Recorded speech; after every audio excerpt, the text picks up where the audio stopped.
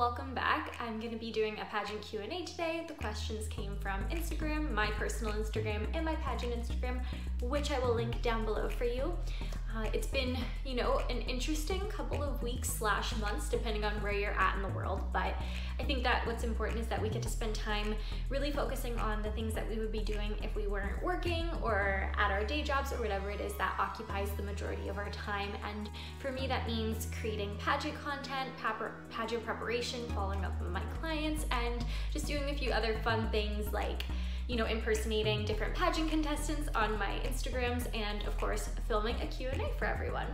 So if, I hope that this brings you some sort of entertainment, and I hope that wherever you're at, that you're having a good time, and that this is not mentally stressing you or physically stressing you. This is just something that we all have to go through together, and right now, there's nothing else that matters other than everybody else's safety. So stay home, grab some popcorn and tea, which is my drink of choice when I watch YouTube videos, and enjoy. We're gonna hop right in. The questions pulled up on my phone and a document here. So the first question that I got was tips for having good interview answers. And I think that the biggest thing that you can do is one is the main point of interview is to let the judges know why you are the rightful title holder. And so that is to come prepared with stories and experiences that provide you with the wisdom, experience, or knowledge or values to be the title holder. That's the whole point, is that you need to know what circumstances you've been through, situations and stories, and be able to deliver that in a very compelling way. I think that the best answers often come from the best stories and the way that we're able to share them and literally take the judge with us to this place that we were at in our life, so that they can visualize, wow, like this girl went through this. I can see how this makes her a better title holder. I know I'm always touching my hair, but honestly, it goes everywhere. Like it'll be normal 1 second and then in my eye and then in my mouth. So sorry about that in every video. Yeah, I lost my train of thought. So definitely knowing the stories, the experiences that you've had in your life that make you the best title holder. And then I think that another thing, I thought I had something else to having a really good answer. So I think that the way you deliver answers in interview is so important too. And I usually call what I call a happiness twang. So that's when you're happy about something and you're talking, like you enjoy what you're saying, you kind of sound happier, just like I'm doing right now. And you smile a little bit more, your eyes, they squint just a little bit more. Whereas when you tell a more serious story or something that you went through, you want to drop the tone of voice. Like really use those different aspects of voice and tone to really let the judges know that what you're saying is a sad story that comes to a good lesson, or something that makes you happy. Emotions are something that judges want to feel because it makes you human, it makes you relatable. So those are a couple things to have good interview questions, or good interview answers rather. All right, the next thing is a timeline for pageant preparation. I'm not gonna go into that because it's coming, girl, don't you worry about it. But right now, the biggest thing that I can think of is when you want to join a pageant, get the details that you need. Write down the date of your pageant, set dates for the outfits that you would need, and practice daily. Do some sort of practice or preparation every day. And then I'll give you more later. Creating the perfect pageant mindset. So 2 ways that I create the perfect pageant mindset are first with affirmations or mantras that I repeat every day. I think in the past, I've done as the basic as I am the next title holder, or I've done a combination of things like I speak clearly and concisely when on stage, I walk gracefully in my evening gown. Say these mantras, whatever, sayings that you want to say, whatever it is that you want to affirm, say them every single day.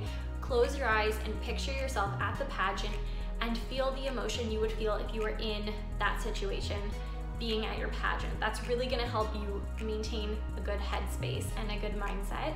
And another thing too is don't worry about who else is competing, who the other contestants are, what dresses they're wearing, how they're preparing, because every second you spend worrying about what someone else is doing, that's a second taken away from focusing on you being your best self and showing up as your best, knowing that you are just as capable of being the next title holder. That was a pretty good answer, I'm not gonna lie.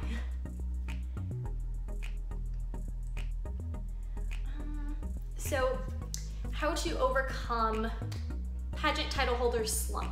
So what I mean by that is if you've had a title before, the period after you pass on your title, which could be, I don't know, I usually identify it within like the next 3 months after giving up your title, there's kind of this slump or limbo type feeling that goes on because you're no longer doing events, appearances, people aren't really reaching out to you. Like, you might have some momentum, but you really just aren't doing the things that a title holder does, right? You're not the title holder anymore. And so something to overcome this, I would say, is that before you pass on your title, plan, like be very purposeful and intentional about planning things to do after your title is over. So if you enjoyed going to children's events, we'll find out other children's events that you could go to within the next 3 to 6 months.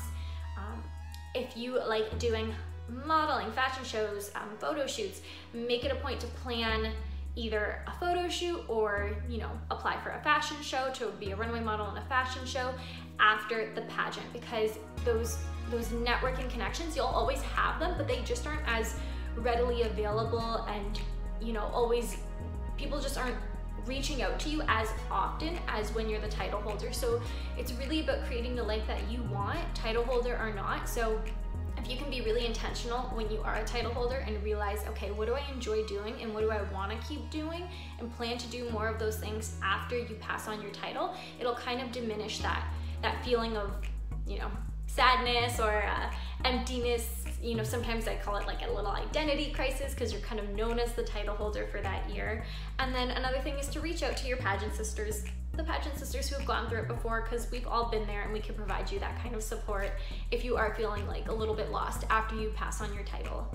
Do you need a designer gown to be in a pageant? Heck no, oh my goodness. Of course, that's like a pretty easy question, but I personally liked the dresses that I got from a store in person just as much as I've had like a custom designer dress. And I think what this comes with, it's just realizing that just because you have something that's custom and designer and brand new, made for you, doesn't mean that you're gonna love it, doesn't mean it's gonna be fit for you, or doesn't mean that it's gonna be completely like perfect when you get it. So even if you do choose to go for a designer dress, keep in your budget money for alterations if it comes not fitting you, just because that is something I personally experienced.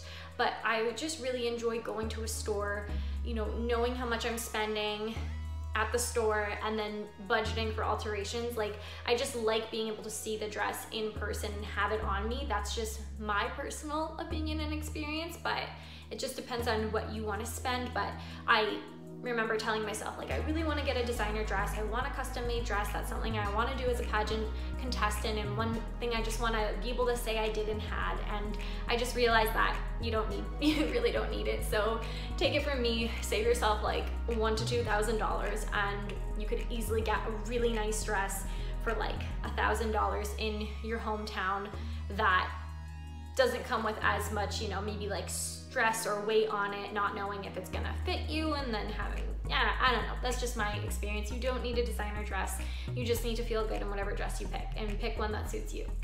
What is my favorite pageant? This one's hard, oh my goodness. I really did not watch pageants before I became, you know, a pageant contestant 4 years ago. And I would say that the #1 pageant that I enjoy watching has to be Miss USA. I'd say Miss USA over Miss Universe just because USA is closer, and now that I follow along with the states, there's just so many pageants to watch and so many girls to watch compete that are so close to me being in Canada. And I love the way that, you know, the girls are so well advertised, well spoken. I love the dresses that they have, the dedication and discipline to compete at Miss USA, because realistically winning Miss USA is like just as impressive as winning Miss Universe. I also like watching Miss Universe too, but I'd say that those are like the two main pageants that I've watched that I really do enjoy. And yeah, that's what I'd say, Miss USA and Miss Universe.